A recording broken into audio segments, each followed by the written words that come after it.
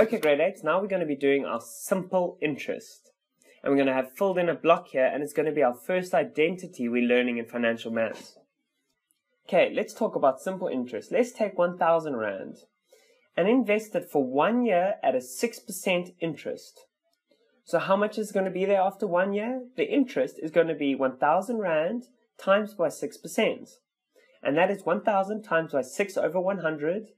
That's 1,000 times by 0.06. You know how to get from a percent to a decimal.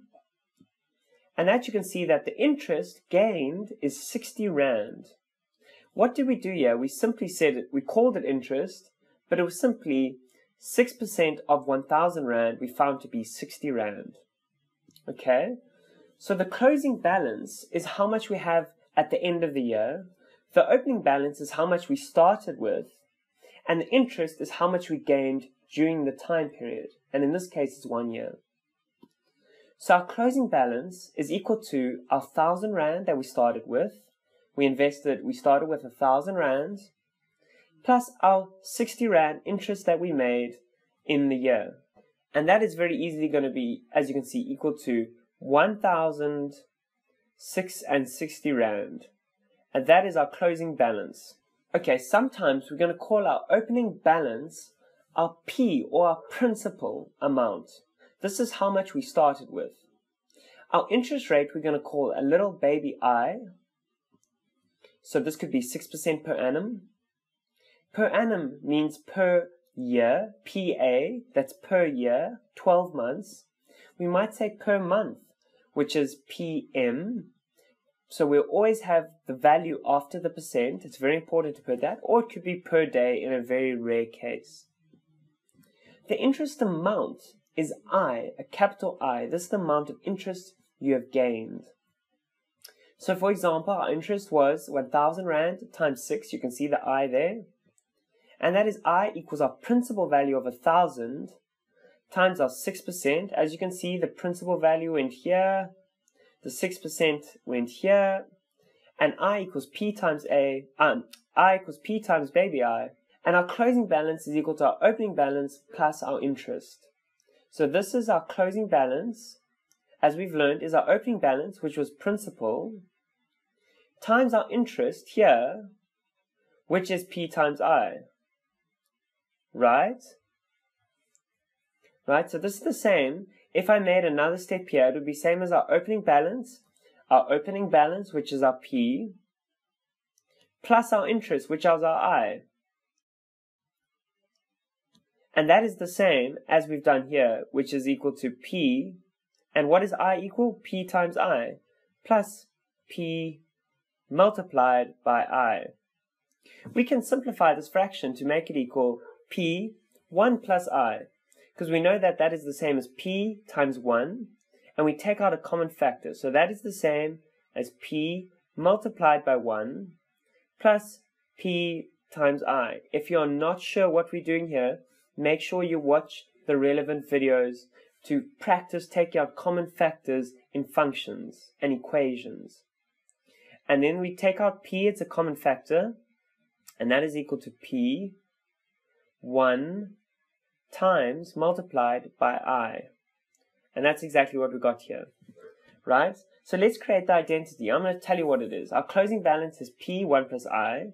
So we're going to say A is equal to P1 plus I N.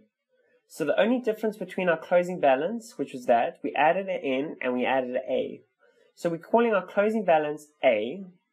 Okay? And then we added an N. What are we doing this for?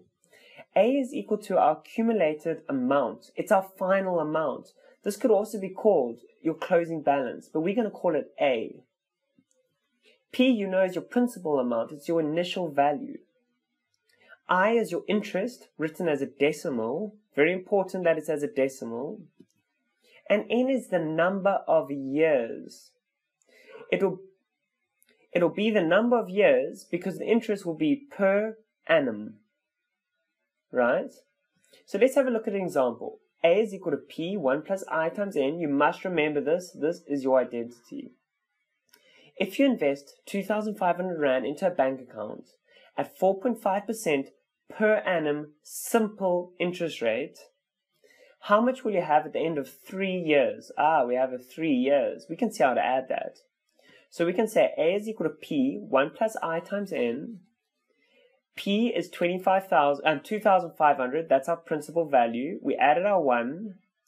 Our I, it has to be in decimal. We know how do you get a percentage into a decimal? You divide it by 100. So we said 4.5 divided by 100. That's great. And then 3 years. That is our N for number of years.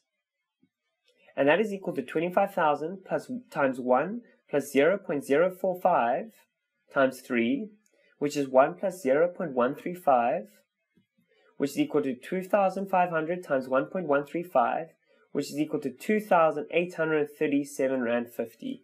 And this is A. This is our accumulated total, or our closing balance.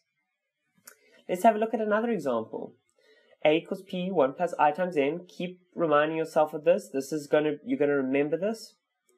I borrowed 300 Rand from my father at a 6% per annum simple interest for 6 months. We're talking per annum, which is per year, but now we have months. We're gonna have to think about that. How much will I earn at the end of 6 months? Okay. A equals P, 1 plus I times N. And now we're going to have to change our N to be 1/2. But let's go through. P is equal to 300, right? That's our principal value, our starting value. We have our 1. We have our interest rate in a decimal by taking the percent and dividing it by 100. And now N is going to have to be 1/2 because it's only half a year. We must not use 6 because it has to be in terms of number of years. So don't forget that. A equals 300 times 1 plus 0.06 times 0.5. You know that 0.5 is the same as 1/2. A is equal to 300, 1 plus 0.03. And that's 300 times 1.003. At the end of 6 months, we're going to earn 309 Rand. Let's have a look at one last example. A is equal to P, 1 plus I times N. Keep remembering that. How many years must you invest 4,000 Rand at a simple interest rate of 7.5% per annum before it goes to 5,500 Rand? So we're going to start with 400 Rand. We know that that is our P. We know our interest rate I. We know our A because that's our final A. So we got A, we got P, we got I. We're going to have to solve N. How many years? Great. Okay. A equals P, 1 plus I times N. So we know that A is 5,500. That's what it's going to end off at before it grows to that. We know our principal value of 4,000. We know 1. We know our interest is 7.5% divided by 100 to get it into decimal fractions. And then we times it by N, the number of years. Okay, so now we've got to manipulate this. You know you can take the 4,000 down to become 5,500 divided by 4,000. You know this. If you're not sure how we're doing this, make sure you watch those videos on manipulating equations. And then we'll be left with 1 plus 0.07, that's this bracket here, times N. So that's 1.375, that's this number. 1 plus, we've dropped the brackets here. We now take the 1 to the other side and make it a minus, keeping this the exact same. So 1.375 minus 1 is 0.375. And that is equal to 0.075 times N. Now we can take this again to that side to make it 0.375 divided by 0.75. And now we can solve for N. N is that. I've just switched it around there. I've done nothing to the equation. So N is equal to 5 years. Well done. We can now fill in our simple interest form, where simple interest is the closing balance, which equals the opening balance plus the interest. And we know our first identity, and that is A, our accumulated total, is equal to P, our principal value or our starting value, 1 plus I, our interest, times N, the number of the years.